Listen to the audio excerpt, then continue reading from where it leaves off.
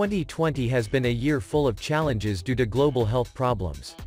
However, despite the global health problems, the Philippine Air Force (PAF) is soaring to even higher heights and is expected to further enhance its ability to protect the country from all forms of security threats and assist Filipinos in times of disaster with more than a dozen arrivals modern planes and helicopters of the year. First on the PAF's list for this year is the arrival and commissioning of the new Gulfstream G280 Command and Control C2 aircraft, arriving on September 20th. It was commissioned the following day and was used to transport personal protective equipment and other medical supplies to Davao City during its maiden flight. The C2 aircraft will be part of a system designed to improve operating control through continuous communication, particularly during operational emergencies and emergencies.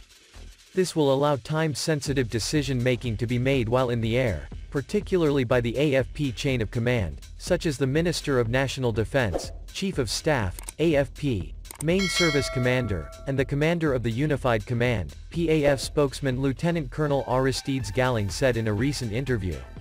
The Gulfstream G280 is capable of reaching speeds of around 500 knots and has a range of 3,600 nautical miles. The aircraft can carry 12 to 15 people, including the pilot and crew, and land on small runways. The contract for the G280 was signed in early 2019 and secured through U.S. foreign military sales. Second on the list is the commissioning of 6 air support aircraft near the Embraer Defense and Security A-29B, Super Tucano, on the 14th of October. 4 of the A-29B's close support attack aircraft arrived on the 19th of September while the remaining 2 arrived on the 1st of October. Defense Minister Delfin Lorenzana, during the commissioning ceremony of 6 Super Tucano attack aircraft, said these planes were a reminder of the urgency of air power in national defense and security. Embraer company pilots fly planes from the company's airfield in Sao Paulo, Brazil and stop refueling in the Canary Islands, Portugal, Malta, Egypt, Bangladesh, United Arab Emirates, India, Thailand and Vietnam before landing in the Philippines. The A-29B aircraft were previously slated for delivery in late July, but the pandemic and subsequent travel bans changed the delivery schedule. The aircraft, which will form part of the PAF's 15th Strike Wing, will populate the remainder of the SF-260 and OV-10 attack aircraft used by the Air Force in attack missions. The Super Tucano is a turboprop aircraft designed for light attack, counterinsurgency, close air support, aerial reconnaissance missions in low-threat environments, as well as providing pilot training. The contracts for the 6 aircraft are worth 4.97 billion Philippine pesos and were issued in late 2017.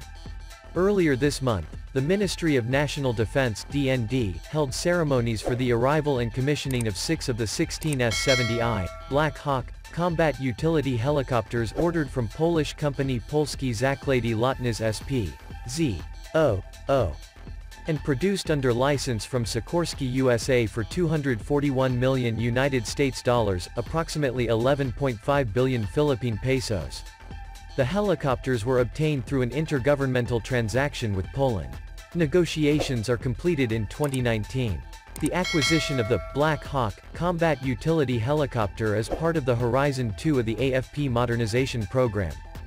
Designated as an intermediate transport helicopter, the Black Hawk is capable of flying at a speed of 224 miles per hour, 361 kilometers per hour, and has a range of 290 miles, 460 kilometers.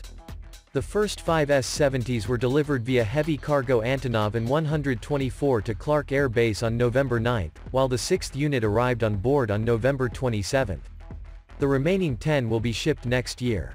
The helicopter is capable of transporting cargo and personnel, medical evacuation, casualty evacuation, aerial reconnaissance, disaster relief operations, troop insertion and release, combat supplies, combat search and rescue, and limited close air support.